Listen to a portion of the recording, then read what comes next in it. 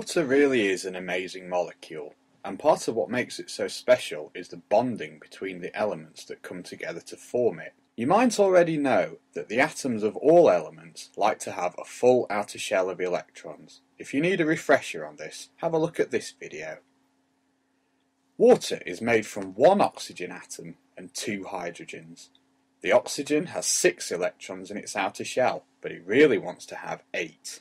The hydrogens have one outer shell electron, but they want to have 2. There aren't usually lots of spare electrons just flying about the place, so the atoms share their electrons, as shown, forming covalent bonds. Now all 3 atoms have full outer shells and are very happy. A water molecule is created.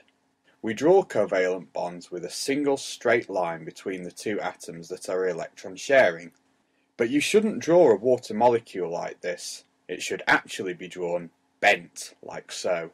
The reason for this is down to the lone pairs of electrons on the oxygen, the ones not being shared by the hydrogens. They repel the bonding pairs and push them closer together.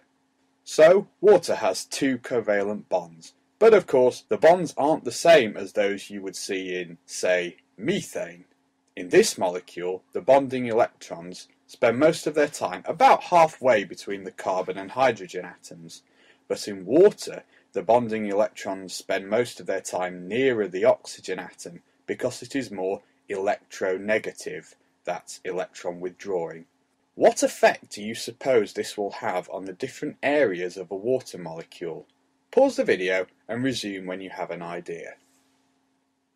Well, the answer is, because the negatively charged electrons spend more of their time around the oxygen atom, it becomes a little bit negative itself, while the hydrogens become a little positive. We call this delta positive and delta negative. So water has what we call polar covalent bonds and is a polar molecule. This is really important, as we'll see in this video.